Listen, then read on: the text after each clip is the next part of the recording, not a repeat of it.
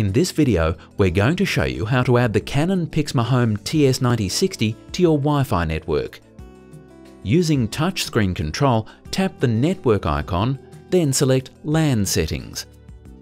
The TS9060 is equipped with an Ethernet port for wired connections, so if you'd prefer to connect to your Wi-Fi router this way, go right ahead and activate the wired LAN option. For Wi-Fi connections, choose Wireless LAN followed by Wireless LAN Setup, then Manual Connect. The printer will then take a few moments to look for Wi-Fi networks in the vicinity. Scroll down if necessary to locate the name of your Wi-Fi network. Now press the middle of the screen, which opens up the on-screen keypad. Once you've typed in your password, toggling between numbers, symbols and letters if you need to, press the OK button. Press the OK button again to confirm the password.